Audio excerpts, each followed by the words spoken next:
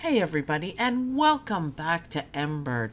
My name is Sue and I am from OML Embroidery, and today we're going to be working on more Embird quick tips. This one I'm showing you today is a real time saver. It also confuses a lot of people, so I'm going to show you guys this. Up here you see there is a tab for shape. The problem is when you click on the shape, these are all grayed out and nothing happens. How do you use them? It's so frustrating. And it is, I agree. What you have to do is select what you want on the shape. Do you want a filled one or do you want just the outline? We'll do both. So let's select a filled one. You can go up to shape and they still don't show up. What do? Put down a node. Now go up. And you can pick, I like this one, rounded rectangle, and the star is always nice. And triangle is pretty handy, but let's do rounded rectangle because that one can take a little bit of time to do. And you position yourself here, you can see, I'll zoom right in, but you can see under my pointer, it's in the shape of a rectangle, so you know what you're doing. And you left click and you drag. Now up, down, you can get it the exact shape that you want and enter, and look at that, you're done.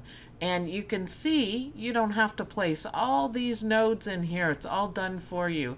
And you can go over here to the right and you can select your fill. You can select your underlay depending on what you're stitching it on. You could turn it into a gradient.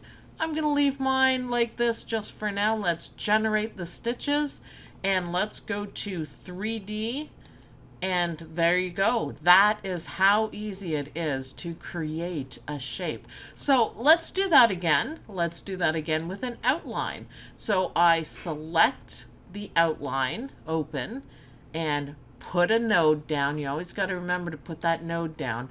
And let's do a star outline. Left click, drag, and you got to get it, you know, to the shape that you want. That'll fit in. Let's see. We don't want it stretched out. That's kind of a nice one. Let go, hit enter, and there you go. If you need to make adjustments to this while you're right here, you just click on the line and you can add if you want to do a little bit more.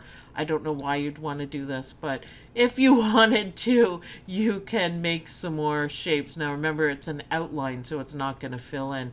But if you wanted to have a swirly star, maybe, I don't know. Let's generate it, and there you go. You have it. If you want to change that, go to parameters, and I'll move this down a little bit. You can change the stitch type. So you can make it red work, and you have to hit apply and generate stitches to be able to see what it is. So let's do that again. Right click, parameters, and let's do something completely different. Triangle, apply to see if you like it. No, not really. I can't say that I like it. How about a star outlined in stars? Sure, why not? Makes the swirly look kind of weird. Generate stitches. There you go. And that's how you make shapes from here, either filled in and change them or outlines. That's how it's done inside here, inside Embird software.